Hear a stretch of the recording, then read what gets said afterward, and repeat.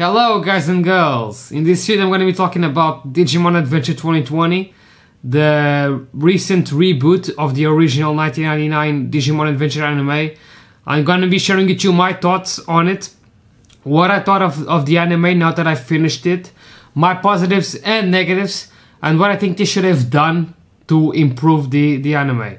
Now this review slash analysis will include some spoilers, so if you have not finished watching the anime or if you haven't watched the anime yet, do not watch the whole of this video.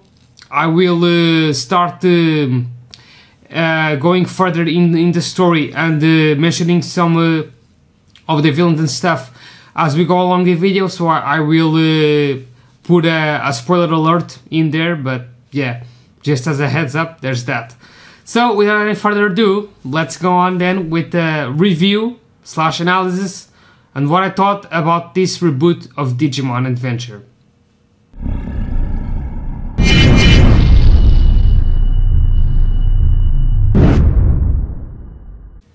So this new anime of Digimon was pretty exciting at the time when I got to know about its announcement. I'm a huge fan of Digimon. For those of you who know me, know that I really love Digimon. Ever since I was little, I've always loved the anime, the designs and stuff. I also like some of the games, and when they announced that they were gonna reboot the original 1999 anime, I was really excited and I got really pumped for it. And it kind of started really good, the anime, don't get me wrong, it kind of started really good, but unfortunately it really started to die out as we went along. And it really just was filled with filler and unnecessary stuff, as well as some really awkward episodes in there. I've seen some people also memeing, and this is really true, making memes about Taichi and Agumon, that this was really Taichi and Agumon's show. And in some ways it was, because if you pay attention, you really don't have to be a genius to see it. But Taichi and Agumon had about 90% of the airtime in this anime. It was always about Taichi and Agumon. They always appeared in every single episode. I think they appeared in every single episode actually. I'm not really sure, but I do know that they appeared in most of the episodes, if not all of them. And their combined airtime probably exceeded all the other characters. So yeah, it was really just a Taichi and Agumon show, unfortunately, which is kind of a bummer. And it was kind of expected, because with most animes like this, shonen animes and stuff, the characters which are more popular are always the ones which get more airtime. So yeah, it was kind of already pretty obvious that it was gonna be a Taichi and Agumon show, but I still wish they could have done so much more, but unfortunately not. So like I said, this was basically a reboot of the original 1999 Digimon Adventure anime. So it kind of is sort of like a reboot, but then again it's also a different kind of story in a way. They started off actually based on a movie from the 5th generation, I believe. They started off with some elements from that movie, which I'm gonna be putting here in the video. I don't remember now. I don't remember the name of the movie, but it was the same villain. So they started off pretty good in there. They had Omnimon as well in there in the first 2 episodes. We got Omnimon right off the bat, so it was pretty exciting, because getting Omnimon right in the first episodes really opened the door for what's to come. But unfortunately, like I said in the beginning of the video, it really started to drag off as we went further along, and it started to just become really filler and trash in a way. Sorry for that word, but really it just became trash and unnecessary episodes to fill up the void until we finally got into the last remaining episodes. So yeah. Now I'm gonna be spoiling a little bit, alright? So if you haven't watched the anime, quit now, because now I'm gonna go further into the storyline and mention the villain and stuff. So quit now if you haven't watched the anime. If you have watched the anime and you suffered just like I did, then yeah, here's my thoughts on it. So for the story, like I said, this was basically a reboot of the original 1999 anime. but it kind of went different ways as well. So this time we did not have the Dark Masters, for example. We had the Millenniumon, as well as Z Millenniumon and Moon Millenniumon. We also had the appearances from Dark Knightmon as well, which by the way was the best villain in this anime in my opinion, and probably in many people's opinions, Dark Knightmon was really the star of this anime, of this show. He was really the best villain, and the best episodes, some of the best episodes had him in there as well. So yeah, this anime, like I said, differentiated itself a little bit in terms of the story. It started off a little bit like the original one. We had the Ogremon, then we had the Devimon, and Devimon, by the way, was the longest running arc in this anime as well. It had a lot of build up to Devimon, but unfortunately it really didn't pay off in the end, because they just had Devimon evolve into this new form of him, of this new mega form, which is called Demi Devimon, which is based off Venom from Spider-Man, as you could probably guess from the design. No, I'm not really a fan of this design. I think they should have went more along the sides of something like Myotismon, which by the way did not appear in this anime. I don't know why. They really, in my opinion, should have went like the original one in terms of the villains. So in the original one we had the first major villain was Devimon, then we had Myotismon, and then we had the Dark Masters and the Apocalypse. In this one, like I said, we started off with Ogremon, then it proceeded to Devimon, and then we had an episode with Entomon, but Entomon really did not play a major role in this anime like in the original one, where there were a lot of episodes dedicated to him. In this anime, he only had one episode, which is kind of a shame, because Entomon was always a fan favorite, and he really was awesome in the original one. So it kind of sucks that he only had one episode dedicated to him in this anime. But yeah, then after Devimon we had a lot of filler. So there were a lot of filler episodes after Devimon. Like I said, this anime was filled with fillers. Then we went on to Moon Millennium, to Moon Millenniumon, yeah, to Millenniumon and Moon Millenniumon and his revival and stuff. Then we had Z Millenniumon, and then we ended up with Abaddonmon and Negamon, which is the new villain for this anime, which I don't really like as well. I don't really like Negamon or Abaddonmon for that matter.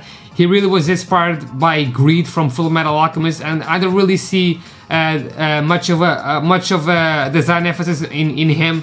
He's really generic. He's just a mindless monster. He doesn't have any purpose whatsoever. So yeah, I don't really like those type of monster of enemies.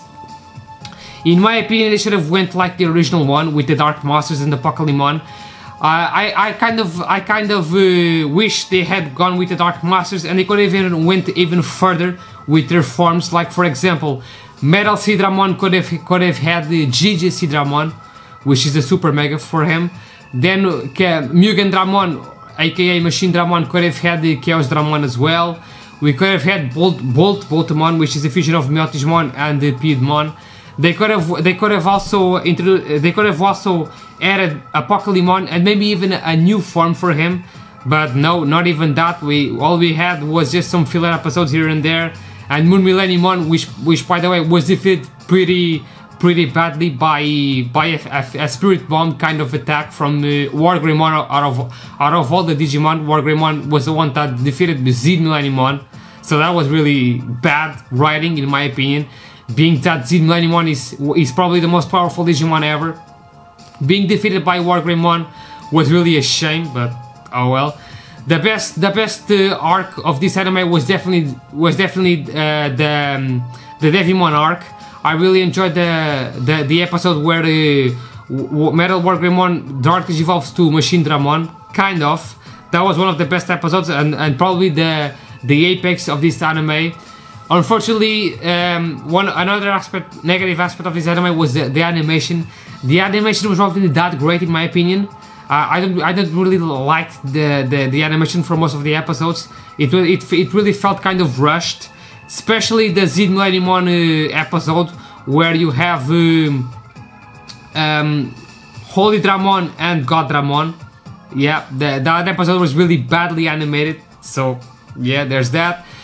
For the soundtrack, I actually like the soundtrack, don't get me wrong, I really enjoyed the soundtrack. It was probably not on the level of the original one, but it was really nice, so that was good. The soundtrack was nice, but overall the anime itself was really a shame. It was really bad, and I couldn't have waited to finish it. I kind of delayed finishing it because I was really just getting bored with it, with just so many filler episodes. But I had started it, so I had to end it, unfortunately. So yeah, I had to live up with the nightmare. So yeah, if you guys haven't watched this anime, I don't really recommend it unless you're a really hardcore Digimon fan. I don't think you're gonna get much out of this. Now the new anime, Digimon Ghost Game, from what I've seen, looks to be pretty alright. It definitely looks better than this one from what I've seen from some screenshots of that anime. But this one, Digimon Adventure 2020, really did not deliver in my opinion. The pacing was really bad. You had a lot of filler episodes in there. Like I said in the beginning, it was just really Taichi and Agumon show. Z Millenniumon was a joke. He really was a joke. The best part about this all was really Devimon arc. That was the best thing about it. But it really felt slow. Until the final battle with Devimon, they had such a slow pace. And that's another thing actually, is that they had the Devimon arc so slow until Devimon, and then after Devimon, when we got to the Millenniumon arc, after so many filler episodes, they just rushed the Millenniumon, and we had like his revival in like one episode, and the final battle also in one episode only. So Devimon arc was very slow. The Millenniumon arc was really fast, and in between there we just had so many fillers episodes and just episodes to dedicate to the megas and stuff. It was kind of nice that we finally got to see the other megas out of the other Digidestined, but then again they were really not built up to be as good as Wargreymon and Metalgarurumon, for example, especially Wargreymon. So yeah, I actually like that this anime focused more on the holy Digimon, like Seraphimon, Ophanimon and Valdrumon. That was nice. But then again, it just felt really rushed, the story as a whole. It just felt really rushed, and some enemies like Golemon, for example, I think they put too much emphasis on them. Like Golemon, for example, is actually that amazing of a Digimon, and they put a lot of emphasis on him, like he's a really top-notch Digimon, when he really isn't. He's definitely not on the level of the 7 Yulon Lords, for example. I really think they should have went with something else in terms of the storyline. Even if they didn't want to put the Dark Master, they could have probably went with something like Grand Dracomon, for example. I've always loved that Digimon, Grand Dracomon. I think he's a really nice Digimon as a whole. He's really powerful as well, and he's really mysterious.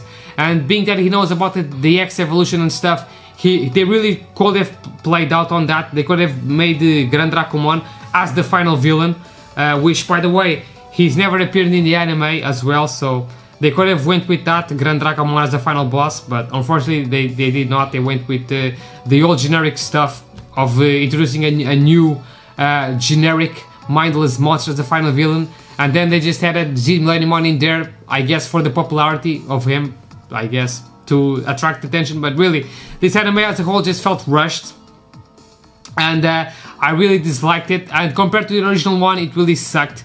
The original one is much better than this one. Also, the Adventure Zero 2 as well is better. Tamers is still the best in my opinion. Now, was this anime better than Digimon Savers, Frontier, or Cross Wars? I don't really think so, because those animes did have their problems, but then again, they did not feel like this one in terms of filler. Like I said, this anime was filled with filler and unnecessary stuff, so it really did not really deliver in my opinion. And it really sucks, because Digimon really would benefit a lot if this anime was better, because Digimon, unfortunately, is often compared to Pokemon because of its lower popularity. Because Digimon has most of the things exclusive to Japan, and most of the things never leave out Japan. For some video games, for example, so it never really became that popular in the West because of that. And I kind of wish Digimon was more popular, but unfortunately, it's stuff like this that make it really not that great, and that's why people often prefer Pokemon, because it's more it has more consistency. So yeah, unfortunately the anime kind of sucked, but yeah, if you're a hardcore Digimon fan, I probably would advise you to probably look at the first arc, at least the Digimon arc. That's really the best arc of this anime. But I don't really think you need to see the rest, because it was really just a mindless filler coaster ride, as you could say. It was really just filler here and there, and really the Taichi and Agumon show.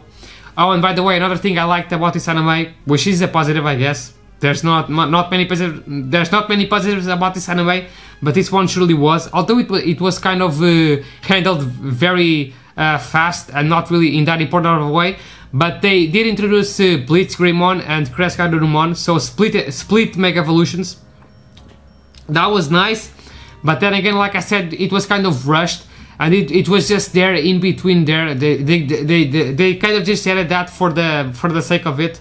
We also had Omnimon Alter S in the last episode as well, for the final against the final boss of Abaddonmon, but it really just felt unnecessary and more of yeah, here's something you were asking for type of idea.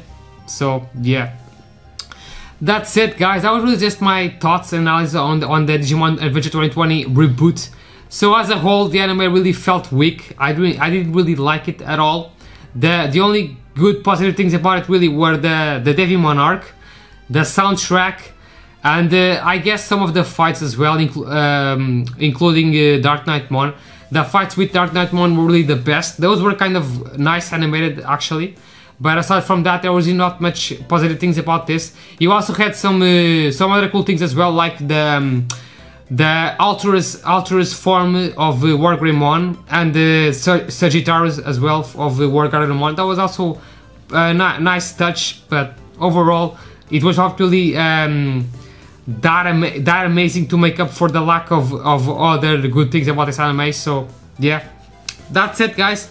My thoughts on the Digimon Adventure 2020 anime. I had really high hopes for this anime, but unfortunately it did really not deliver, and it really just became dull and uninspiring. So yeah, let's hope Digimon Ghost game is better. And yeah, that's it, guys. Thank you for watching. So if you like and want to support me, don't forget to hit the subscribe button, leave a like, comment or dislike what you thought on this video, and I'll see you guys in the next one. Alright, so yeah, that's it, guys. UNHOLY-OMEGA signing out. If you're a Digimon fan like me, alright, you're good people. If you're not a Digimon fan, I advise you to watch the original animes, up until Tamers at least, and also play some of the older video games, like the World Series, as well as Cyber Sleuth and Hacker's Memory, and you'll see how Digimon is really not that bad of a franchise. So yeah, that's it, guys. For real this time. Take care out there, stay safe, and I'll see you guys in the next one, alright? So UNHOLY-OMEGA signing out. Peace.